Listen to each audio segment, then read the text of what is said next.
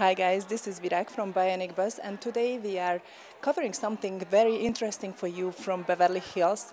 This is a private residency, and as you see, the Creative Coalitions event is just happening behind me. I will take you there because many of the 2022 Emmy-nominated actors are here, so please stay with us and check who we caught already on the red carpet. Virag, and please just introduce yourself. Hi, my name is Colman Domingo.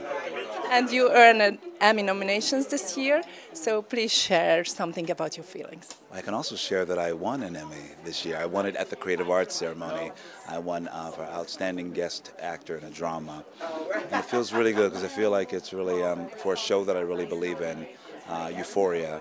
And we're nominated for many, and I think that I'm just so proud of the work that we do and how it's sort of like really made a huge impact on the zeitgeist. So I just love everything about it. So it's been a great time celebrating this with your peers, people I respect and admire, like James Cromwell. I mean, it's a beautiful time.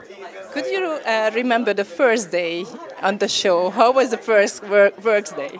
For the first day on the show, it was great because I've heard of Zendaya, but I never met her. I'm older than Zendaya, so I wasn't even a Disney fan. So I just met this young woman who I thought was just so smart, so stunning, and such a hard worker. And so I just got to know her that way. I had no idea that she was a phenomenon. I had no idea. I was like, I'm working with this young girl named Zendaya. They're like, she's huge. I'm like, I don't know, she's really nice. She's from the Bay Area, and I used to live in the Bay Area. So we connected about that. So we've always connected as artists and as human beings, and not with the baggage in a way of what your history and your past, you know. And last question is, who will you celebrate after the Emmys? What after party will you attend?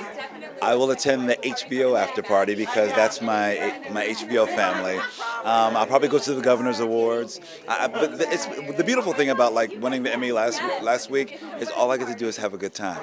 There's no nerves, there's no nothing. I'm just having a good time, just hugging and kissing on people. Thank you so much for stopping by, and congratulations. Thank you. Thank you.